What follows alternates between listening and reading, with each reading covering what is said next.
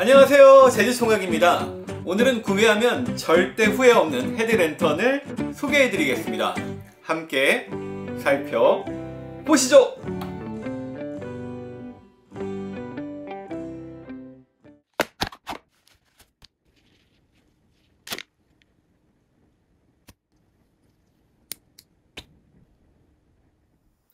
헤드랜턴은 생각보다 사용할 일이 많은데요. 저처럼 야간 낚시를 하는 사람에게는 필수품이고 야간 산행을 할 때나 산업 현장에서도 상당히 많이 사용됩니다. 그런데 문제는 헤드랜턴 선택폭이 너무 광범위하게 넓다는 건데요.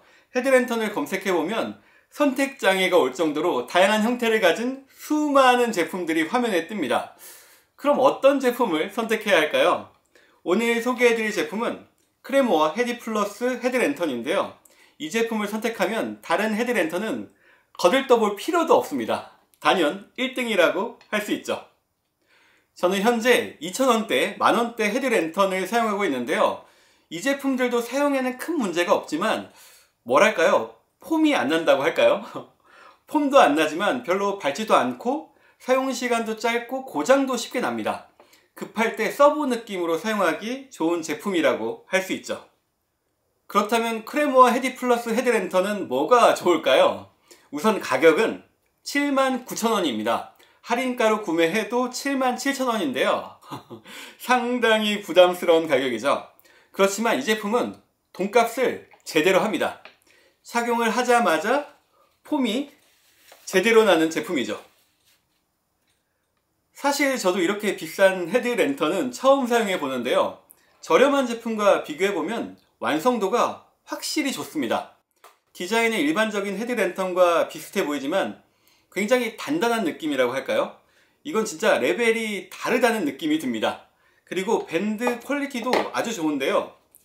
신축성도 좋고 도톰한 느낌도 있습니다. 헤드랜턴을 좀 오래 사용하면 밴드가 늘어나서 헐렁해지는 경우가 있는데 이 밴드는 쉽게 늘어날 것 같지 않네요. 사용법도 다양합니다. 우선 밴드를 연결해서 일반적인 헤드랜턴처럼 사용할 수 있고 밴드 없이 클립을 연결할 수도 있는데요. 클립을 연결하면 모자에 헤드랜턴을 꽂아서 사용할 수 있습니다. 살짝 억지다 싶은 기능도 있는데 뒤쪽을 보면 고리가 있어서 고리를 올리면 캠핑 랜턴이 됩니다. 마지막은 자전거 라이트 대용으로 사용하는 기능인데요.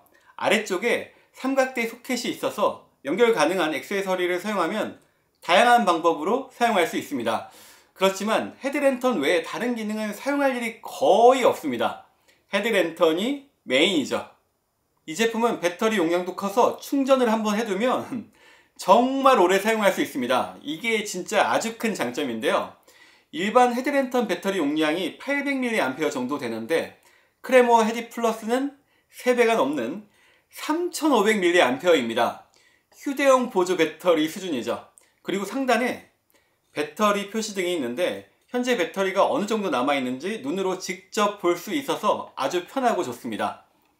충전은 하단에 있는 충전 포트 고무 덮개를 열고 함께 들어있는 C타입 USB 케이블을 연결하면 되죠. 헤드랜턴은 기능이 많으면 좋긴 하지만 우선 밝아야 합니다. 어두운 곳에서 사용하는 제품인데 이게 제대로 밝지 않으면 아무 소용이 없는데요. 저는 이 제품을 처음 사용하고 불빛이 너무 밝아서 깜짝 놀랐습니다. 그동안 제가 사용하던 헤드랜턴 불빛과 비교할 수 없는 수준이었는데요.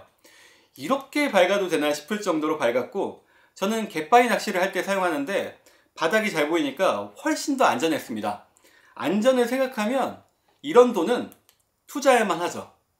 라이트는 모드 변경 버튼을 누르면 총 6종류의 불빛으로 변하지만 크게는 집중광, 확산광 이렇게 두 가지가 있다고 볼 수 있습니다. 집중광은 범위는 좁지만 굉장히 멀리까지 보이는 불빛인데 등대나 자동차 헤드라이트를 생각하면 되고 확산광은 넓게 퍼지는 불빛인데 전등불빛 느낌이라고 생각하면 됩니다. 멀리 보거나 좁은 범위를 집중해서 보고 싶을 때는 집중광을 선택하면 되고 어두운 곳을 걸어갈 때 넓게 보고 싶을 때는 확산광을 선택하면 되죠. 집중광, 확산광은 각각 3종류씩 6가지 다른 느낌의 불빛이 있고 밝기는 35루멘부터 최대 600루멘까지 조절할 수 있습니다. 저는 보통 노란 불빛인 전구색 확산광을 사용하는데요.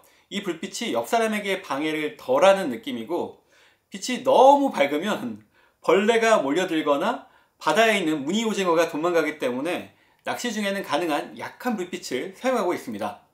어떤 분들은 눈뽕이라고 하죠. 너무 밝은 불빛을 여기저기 다 비추고 바닥까지 스캔하는 분들이 있는데, 이런 분들을 등대라고 하거든요. 혹시 오징어 낚시하는 분들이 제 영상을 본다면 제발 낚시 매너를 좀 지켰으면 좋겠습니다. 이 제품은 기능이 좀 많고 헷갈리는 부분이 있어서 기능 설명이 좀 필요할 것 같은데요. 전원 버튼을 누르면 전원이 켜지고, 모드 변경 버튼을 누르면 불빛이 순차적으로 변경됩니다.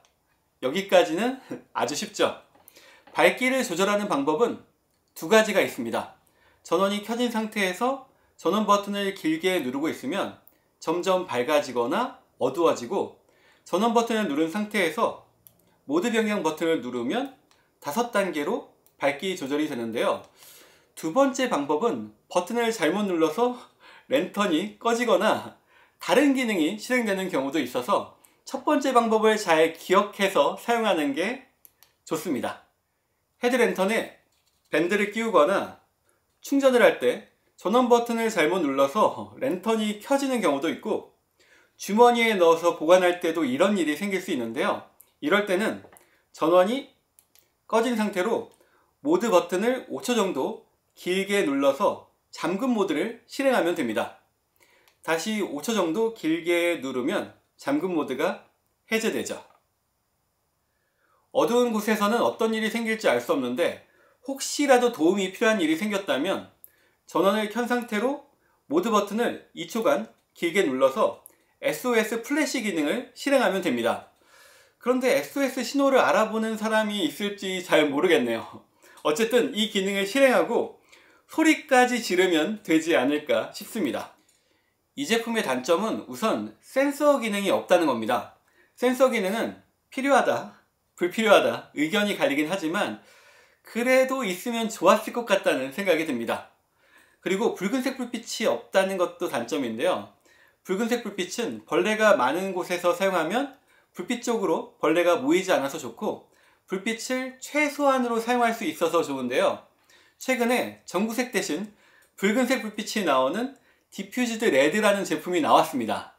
사실 전구색도 나쁘지 않은데 하나를 더 사야 할까요? 참 고민이 됩니다. 저는 헤드랜턴은 불빛만 대충 나오면 된다고 생각했는데, 크레모아 헤디플러스를 사용해보니까 확실히 좋은 헤드랜턴을 사용하는 게 맞다는 생각이 듭니다. 밝고 오래가야 어두운 곳에서 안전을 제대로 지킬 수 있죠. 낚시도 잘할 수 있고요. 끝!